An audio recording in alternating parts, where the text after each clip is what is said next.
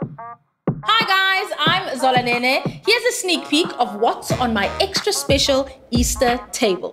For dinner, a delicious Ribcanha roast with succulent prawns served with a Plum and Herb Salsa.